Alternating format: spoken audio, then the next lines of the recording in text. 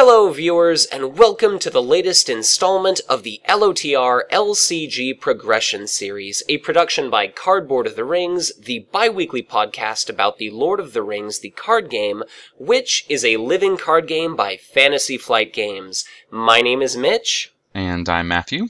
And today we're going to be taking a look at the 1 new hero card and 9 new player cards of the first adventure pack of the Against the Shadow cycle of adventure packs. This is the Steward Sphere, so to take a look at our new hero, Matthew, why don't you start us off? Sure, our new hero is Hirluin the Fair, a leadership hero with a threat cost of 8, 1 willpower, 1 across the board, actually. 1 willpower, 1 attack strength, 1 defense strength, and then 4 hit points. Hirluin is an Outlands character with the ranged keyword, and you may use resources from Hirluin the Fair's resource pool to pay for Outlands ally cards of any sphere. So, without getting into his special ability, I think there's 2 things of note to me. One is that he's our first ranged hero that doesn't belong to the tactics sphere, and he's one of the few heroes where their stats do not add up to the threat cost. His threat cost is 8, his stats add up to 7. So both of those things, again, to me are somewhat interesting, but where he really shines is his ability to pay for Outlands allies, which we will be talking about shortly. I think you're exactly right. There's not much use in talking about Hirluin the Fair without introducing our Outlands allies and the concept of the Outlands trait. So previously, in the Heirs of Numenor expansion, we had seen one character named the Hunter of Lamedon, who had an ability where once you play him from your hand, you discard the top card of your deck.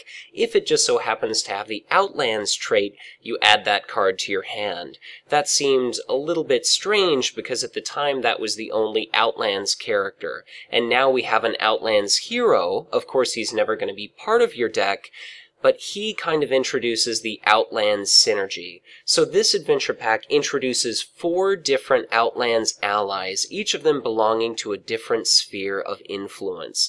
2 of them are 1-cost characters, and the other 2 are 2-cost characters, just like the Hunter of Lamedon himself. So, just a single adventure pack beyond the Heirs of Numenor Deluxe expansion, we've already seen 5 total Outlands allies, and the Outlands synergy hinges upon the concept of these characters entering play and then all enhancing one another. So the Hunter is kind of an odd duck among the Outlands allies that we're going to be covering for this adventure pack.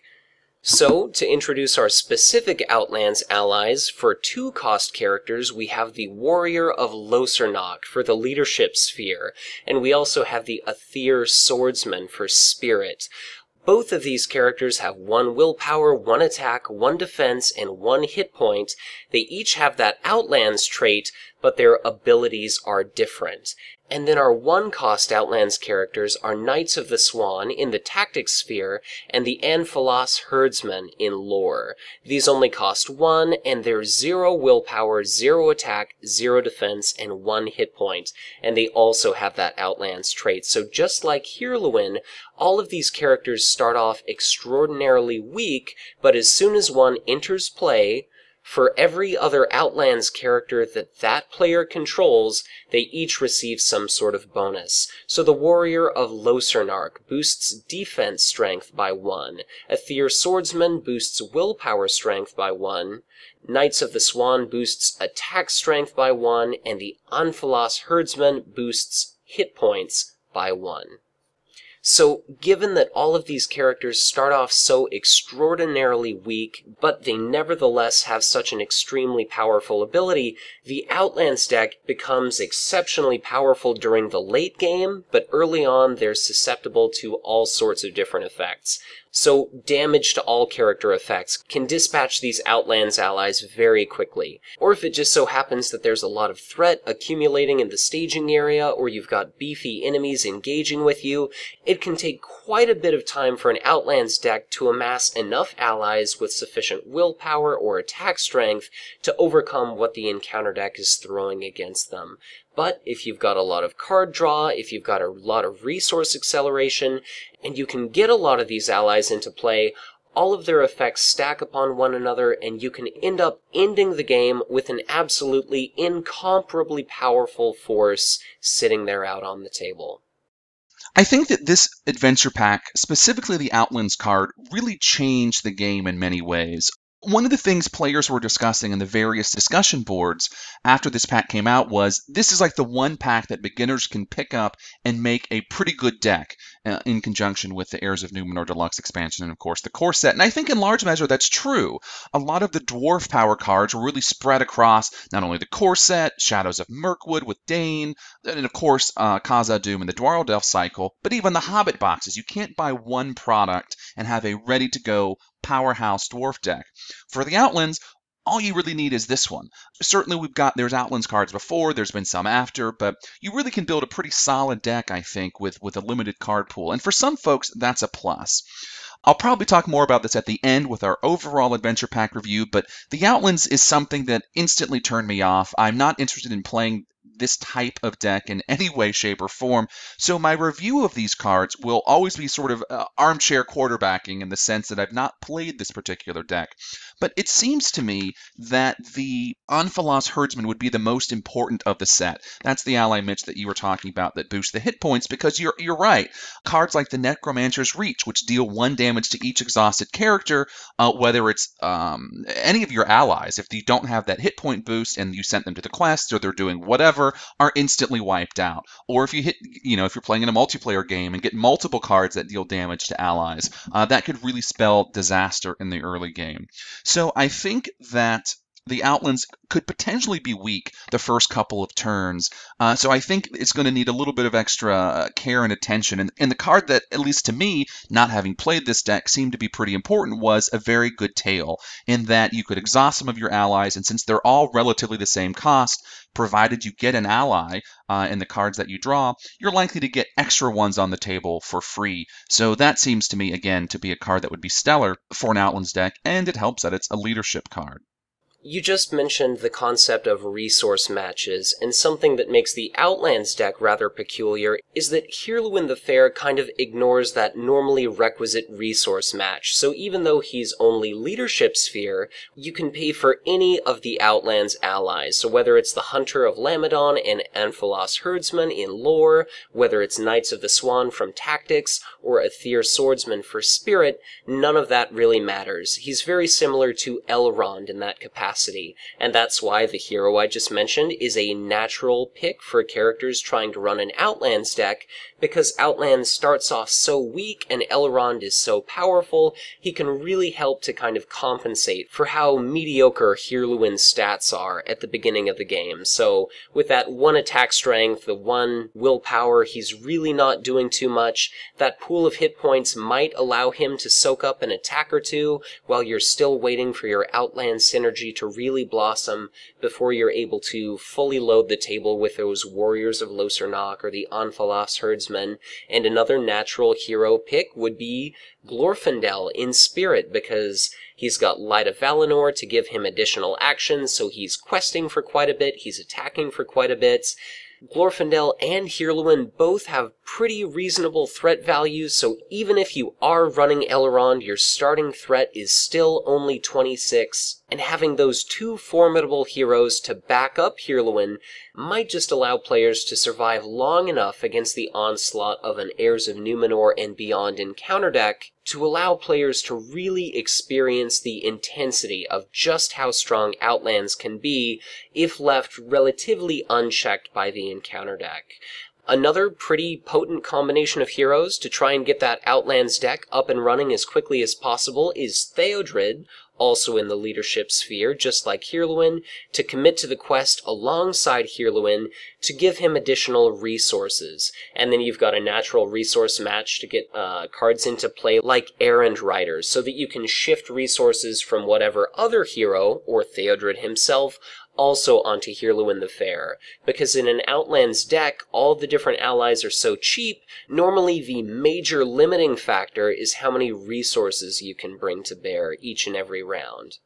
In that deck, Barivore serves as a perfect choice because you can exhaust her each and every round to keep adding cards to your hand. So once you search through your decks for effects like Steward of Gondor, some of the other resource acceleration effects that we've seen in the past, or a new resource acceleration effect that we're going to cover in this video, you can literally fill the table with allies. And if you take advantage of effects that were previously kind of taboo, namely peace and thought, because the Outlands characters by themselves eventually get so powerful. For example, either the Aether Swordsman or the Warrior of Lothar can easily reach something like 4 willpower, 4 attack, 4 defense, 4 hit points.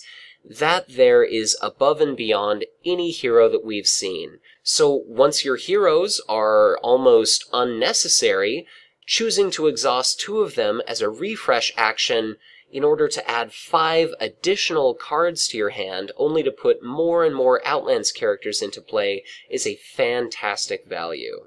And in some select situations, I think it's worth it for solo Outlands players to take a look at maybe on occasion choosing Bilbo Baggins over Barivore, specifically because in the early game, even though he's not drawing you as many cards, he is drawing a little bit of additional willpower, and if you find yourself consistently playing Peace and Thought, whereas Barivore's action is essentially wasted in helping to pay for that card, Bilbo Baggins nevertheless continues to draw you additional cards during your resource phase. So in most situations, and certainly in a multiplayer game, I think Barivore is hands down the better option. But as we slowly start to see some development of the Hobbit synergy, I think Bilbo is definitely worth considering. Taking a look at each of the Outlands characters themselves, the Warrior of Lothar is probably my least favorite, just because unless you're doing a lot of siege questing, having reasonable defense doesn't do you a whole lot, because you only start off with that 1 hit point. So even if you get 3 Warriors of Lothar in play without Anfilas Herdsman to back that up, it's just the same as having a Defender of Ramas on the table. And if it just so happens that a nasty shadow effect ends up killing one of those characters, then your entire army suffers as a result, which is one of really the only pitfalls of the Outlands deck. Probably one of the most powerful of these allies, though, is the Aether Swordsman. So even though we moved a little bit away from traditional willpower questing during Heirs of Numenor, for a cost of 2, you start off with a 2 willpower ally, which is fantastic and comparable to other allies we've seen, like the West Road Traveler. But as soon as one player plays 2 of those, each of those characters has 3 willpower, so for the same cost as 2 West Road Travelers, instead of getting 4 willpower, you're getting 6. And as soon as you put 3 into play, that's a grand total of 12 willpower. And again, keep in mind, every other Outlands character you control is getting stronger and stronger. So this ends up just being a ridiculous effect. And if a player does happen to be running Heavy Spirit, they're certainly welcome to take advantage of effects like Stand and Fight, so if Matthew has a Aether Swordsman in his discard pile, because they're still respectable questing ability by themselves, if I pull those into play and it gives all of my characters an additional 1 willpower, it starts to get absolutely absurd. Our other 2 Outlands characters that start off so extraordinarily weak, with 0s for all of their attributes, aren't nearly as exciting, but like Matthew said, the Anfilas Herdsman is absolutely mandatory, and that Knights of the Swan, even though itself isn't doing much, as soon as you put 2 of them into play, they both have 2 attack strength for the cost of 2. So it's pretty similar to a veteran axe hand at that point, and it only gets better. And once you've got a reasonable amount of attack strength, Hirluin the Fair can start to shine, because if you happen to be running tactics, you can use Hands Upon the Bow, Great Yew Bow, all sorts of stuff like that. So all in all, having only 1 adventure pack and that 1 deluxe expansion with 1 character at this point to draw from, the Outlands deck has incredible potential, and whether you think it's broken or not, I'm nevertheless very excited to see exactly what FFG has planned for this trait. So moving on to our leadership cards, we have, well, card, singular, we have Gaining Strength. It is a zero-cost event, and its action reads, discard 2 resources from your hero's resource pool to add 3 resources to that hero's resource pool. So it's basically giving you 1 extra resource with sort of the contingent that you have 2 to begin with. I certainly think that this is potentially a nice way to keep resources on the Heirs of Numenor version of Boromir, who, when he has 1 resource on him, he pumps up the attack strength of Gondor allies. It certainly would be nice to help Hirulin pump out even more allies. He could pump out 3 1-cost allies with the play of this card, or perhaps 1, 2, and 1, 1. Regardless, it just makes him pump out more and more.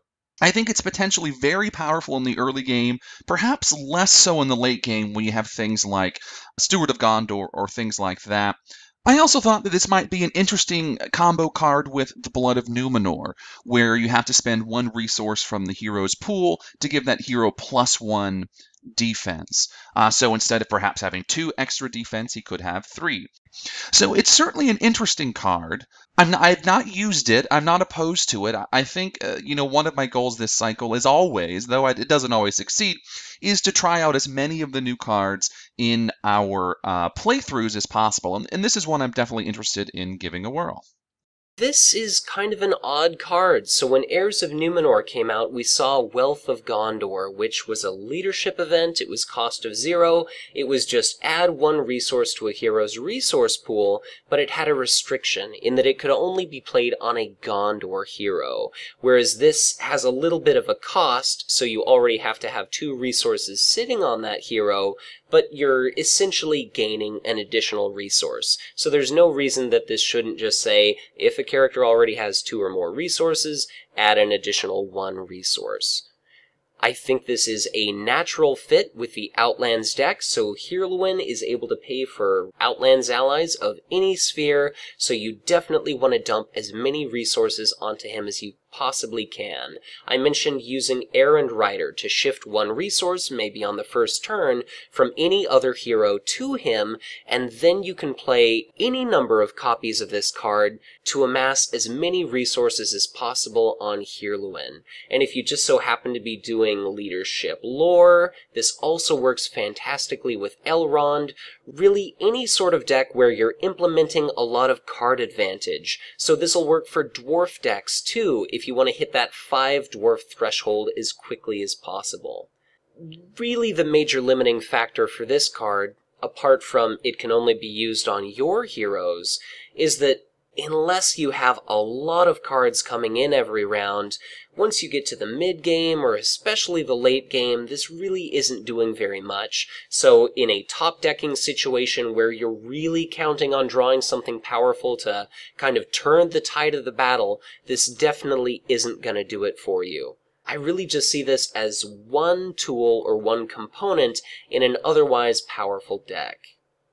So, next up is our 1 remaining tactics card, which is an attachment. It is Gondorian Shield. With a cost of 1, it has the traits Armor and Item, and reads, attached to a hero, restricted. Limit 1 per hero. Attached hero gains +1 defense, +2 defense instead, if attached hero has the Gondor trait. So this is basically a tactics version of Dunedain Warning, but if you stick this on a Gondor character, it ends up providing a pretty significant defense boost.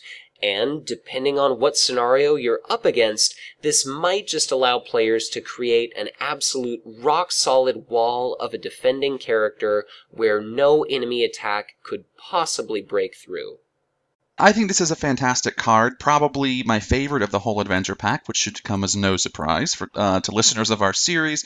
I think it is certainly great for siege questing. I think Baragond is a natural fit for this card, bringing his 4 defense up to 6, which would make him not only a stellar defender, of course, as you were saying, Mitch, but a fantastic siege quester. I also think, though, the tactics version of Boromir would be a nice fit for this card because you can keep readying him by raising your threat, and he can defend multiple attacks with a nice hefty defense. My one issue with this card, though, is that it's a restricted attachment, and there are so many good tactics attachments, whether they're weapons or armor, that you only get 2. And so it becomes a matter of, do you want 2 Citadel plates to boost your hit points up by quite a bit?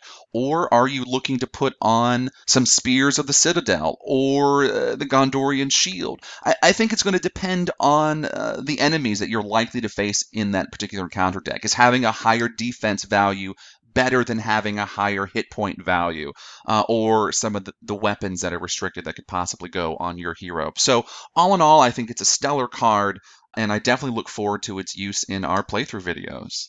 I definitely have to agree. I think this card is fantastic. I love that on Baragond it's free. It almost makes me wish it cost 2, just so you'd get as much value as possible out of his ability. But I think this is great. Tactics doesn't have any sort of in-sphere healing, so the more you can decrease that incoming damage, the longer you can have your defensive character last. You can certainly combine this with 1 Citadel plate, but if you happen to be deciding between the 2, it all comes down to asking yourself, just like Matthew pointed out, what kind of enemies are you expecting to go against? So if you have to end up tanking something like a 10 or 11 attack strength attack with Baragond, then you definitely want to include the Citadel plate. But on the flip side, if you've got a lot of small attacks coming in, that 1 or 2 extra points of defense that the Gondorian Shield can provide can allow one character to defend round after round after round, where if he only had a Citadel plate attached, without any ability to heal away that damage, you'd eventually succumb. Another couple heroes that this works fantastically on are Denethor, so he's got 3 base defense, he's lore, which means he's got an in-sphere match with a burning brand, so he's got healing on his side. If he's got 5 defense and 3 hit points, that can become an absolute wall if you don't feel like using Baragond. And he's got the added flexibility of, if you don't need him to defend, he can do some encounter deck scrying and rearranging for you. And similarly, Eleanor of the Spirit Sphere, if you don't need her to cancel a treachery, when it comes round to the combat phase, she's got a hefty 4 defense and a reasonable 3 hit points to do some pretty decent defending for you. Up next is our Spirit card, the Ring of Barahir. It's an artifact, an item in a ring. It has a cost of 1. It's an attachment, of course, and it must attach to a hero, and the attached hero gets +1 hit point for each artifact attachment attached to the hero, and if the attached hero is Aragorn, he gains a lore resource icon. So the developers of this game are starting to sort of make a lot of Aragorn-specific attachments, and I think that's pretty interesting. There are 8 artifacts at this point in the game for general play. So the treasures from the Hobbit boxes are only specific to those scenarios, so wouldn't always be able to combo with this particular card. I think the most relevant ones are the Celebrian Stone and the Sword That Was Broken, because those are also Aragorn-specific attachments, or at least they add an extra sort of benefit when attached to Aragorn. And if you're using the leadership version of Aragorn with all of his attachments, then he would be Spirit and lore as well, with 8 hit points and 5 willpower, which I think is nothing to sneeze at. So a very interesting card, especially if you're a fan of using Aragorn as one of your heroes. This is one of those cards where the effect starts off as reasonable when it's first introduced, but it only has room to improve over time. The resource icon ability of this card strikes me as a little bit strange in that it has some built-in redundancy. So if you're using that lore version of Aragorn, then you're not getting the full potential out of this card, just like if you're playing Sword That Was Broken on the leadership version of Aragorn. In my own experience, I've usually used Aragorn in his lore iteration alongside a spirit deck, as opposed to doing spirit leadership. But if you're taking advantage of Celebrian Stone, that can give Aragorn a spirit resource icon, and in turn, you might just use one of his resources in order to play Ring of Barahir. I like that it itself is an artifact, so at the very least Aragorn is gaining 1 hit point. He's a pretty reasonable defensive character all around, with both of his versions having 2 defense and 5 hit points. The lore version, of course, has that built-in Burning Brand match, just like we've mentioned before, and both iterations of Aragorn also have that Sentinel effect. The problem lies in what artifacts you're actually intending to play on Aragorn. So if you've got Calabrian Stone and you've got Sword That Was Broken, that's great. I think ideally, in that situation, you're probably getting that +3 hit point boost, which, from a Spirit card, is actually pretty fantastic. Normally, I've got to rely on something like Tactics to boost up my hit points, but outside of that situation, I'm not seeing a whole lot of artifacts being stuck on Aragorn. It's totally possible that players can take advantage of effects like Horn of Gondor, Thror's Key, and Thror's Map, but then you kind of have to ask yourself, are you using those cards for what their intended purpose is, or are you just trying to get this ring to work? That hit point effect is nice, but it almost seems as a little bit of an added bonus as opposed to something that's absolutely instrumental. And if you've got bad luck of the draw, you never might get that Ring of Barahir functioning, so it almost seems like other effects might be much more reliable. It reminds me of just how reluctant players are in general to take advantage of effects like Boots of Erebor, even before we saw cards like Hardy Leadership. Really, the only alternative to Aragorn that I can see is using Elrond. So he's a lore character, he's got rock-solid 3 defense, 4 hit points. As soon as you get Vilya on him, if you add Ring of Barahir, that right there brings him up to 6 hit points. Maybe you're using Thror's Key or Thror's Map, but even without those additions, and especially given his healing enhancement ability, either Aragorn or Elrond, I think, can make for a pretty spectacular defender. I think the biggest drawback to this card is that it's dependent on attachments. And certainly it seems that some of the more recent quests have really had a lot of attachment hate, either treacheries or shadow effects. Certainly the next adventure pack has a card where you have to pay 1 for each attachment on a character or lose them all. 1 resource for each attachment on your character. This would certainly be the death of Aragorn with a pimped out ring here. So I am not the type of player who likes to just beef up my heroes and put tons of attachments on them simply because there has been since the core set lots of attachment hate in certain scenarios. And so I'd rather sort of even out the playing field, have some attachments on my heroes and some allies. And so if you are the type of player that likes to just beef up your heroes with a bunch of attachments, you have to sort of know what encounter decks you're going to be going up against, because a lot of them really punish you for really loading up your heroes. With that said, I sort of think of this as a song card. A Song of Wisdom, cost 1. It gives a character lore, the lore icon. So if you're playing with a leadership version of Aragorn, to me this is just a song, and so I do sort of think the hit point is just an added bonus. And so you're not only getting the value of a song, you also get at least 1 extra hit point. But again, like I mentioned a moment ago, if you're doing at least the other 2 Aragorn attachments, Sword That Was Broken and the Calabrian Stone, I really don't think you can sneeze at an 8 hit point hero with 5 willpower. That's just fantastic. And so I haven't used Aragorn in quite a while, but it certainly is tempting to think of him having such hefty stats. I think my final thought on this card is, even though it's very cool conceptually, this could easily fall prey to that which so many other cards do, where they sound great in theory, but the amount of work to actually get them functioning consistently or to the height of their potential could be such that in the long term it's just not worth it. So it's certainly good as a little bit of an added bonus if it just so happens to fill the role of a song in your deck, like you mentioned, but I would hesitate to try and sculpt a deck around this concept. But on to our one remaining lore card of this adventure pack, which is Mithrandir's Advice. It's a 1-cost event and reads, Action. Draw 1 card for each hero you control with a printed lore resource icon. So, if it just so happens that you're playing mono lore with 3 heroes that all begin the game with that lore resource icon, this is fantastic. It's the same effect as a Lorien's Wealth, but for 1/3 of the cost.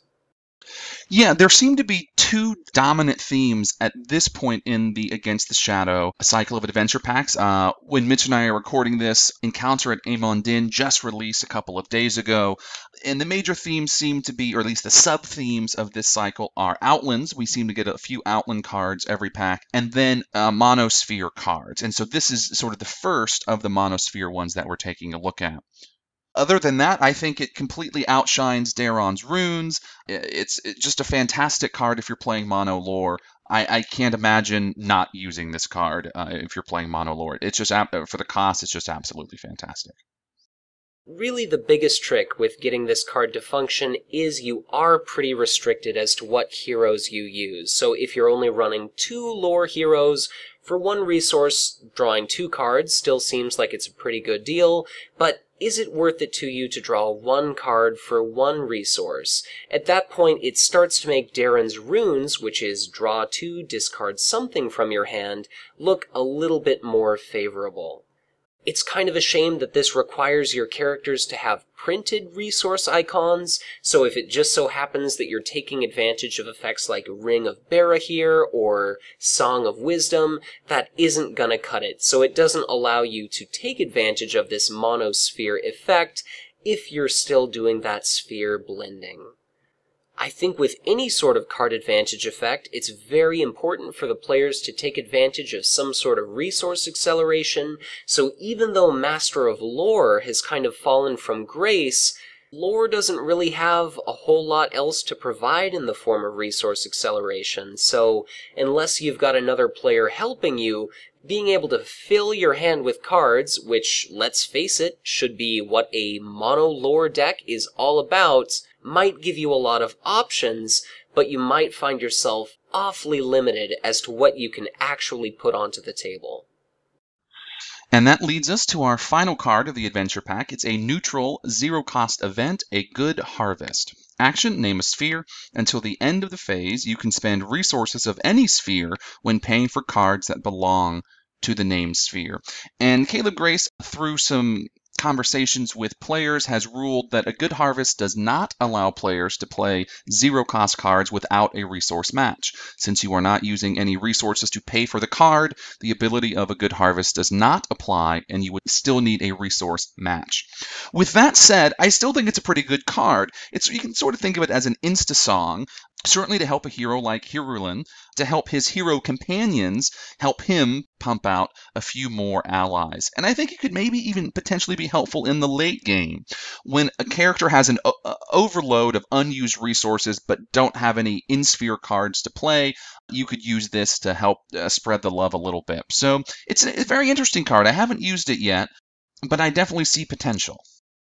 This is definitely an interesting utility card, so it only functions 1 time for 1 sphere, but it influences all heroes that you control. So unlike a song played on 1 character or Narvi's Belt that either persists or is a repeatable effect, this only works till the end of the phase, not the end of the round, but it allows all of those heroes to put their resources together to pay for cards from 1 specific sphere of influence.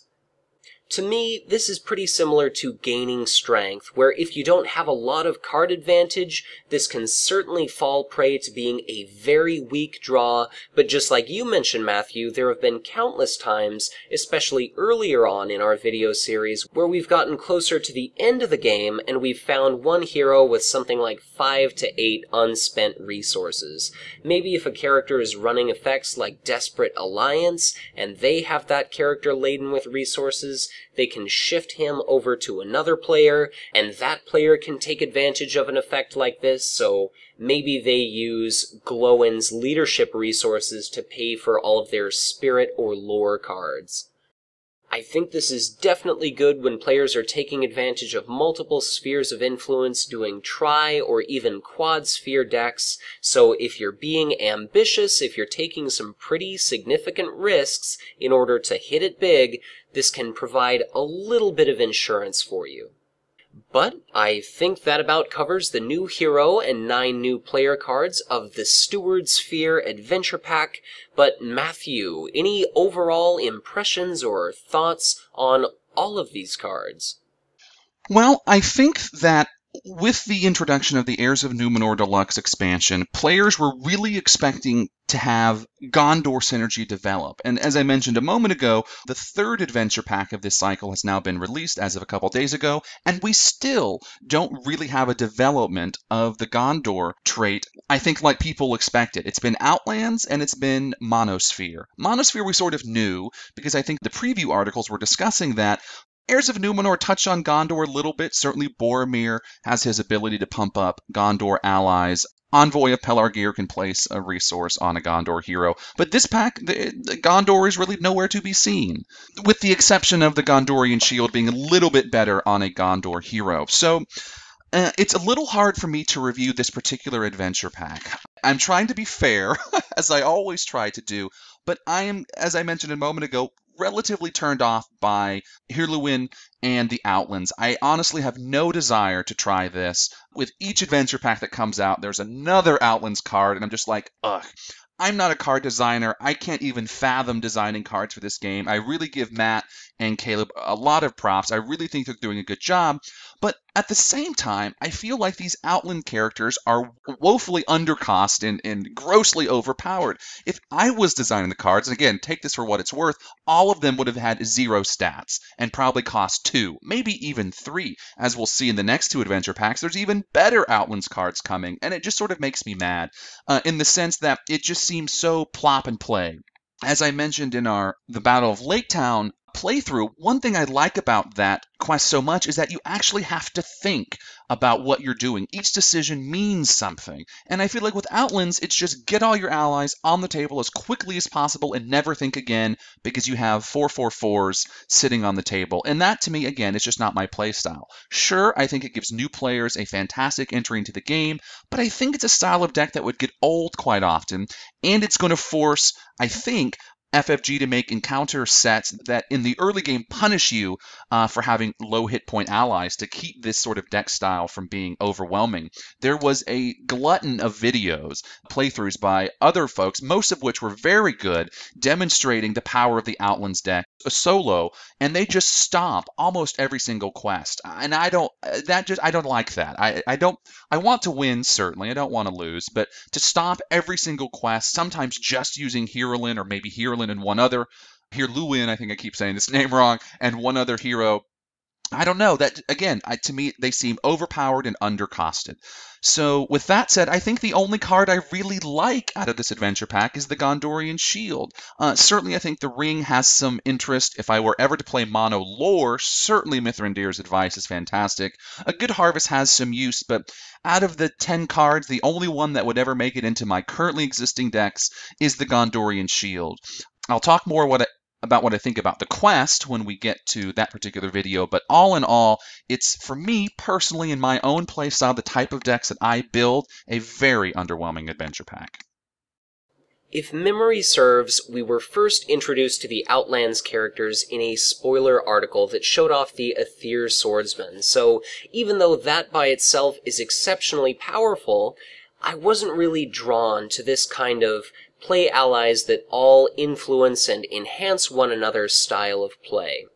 Having actually taken the time to build a few different Outlands decks, tried different assortments of heroes, and having tried to fine-tune some combination of characters that really gets this to work, I kind of found that Outlands is a lot more difficult to get functioning in the early game than I originally thought it was. So in a single-player environment, of course you're only dealing with one encounter card per turn, but if your deck is full of all 0 or all 1 allies, you can definitely flounder in the early game. And whereas other decks might be relatively powerful starting off and only amp up over time, I found that the Outlands deck doesn't exactly hit face roll mode as quickly as I was expecting it to. I definitely think it's easy to take a look at the Outlands deck and just say, oh my god, this is so insanely overpowered, having every single character with 4s or 3s as all of its attributes, and it certainly can feel that way if you get a little bit lucky with getting these characters into play.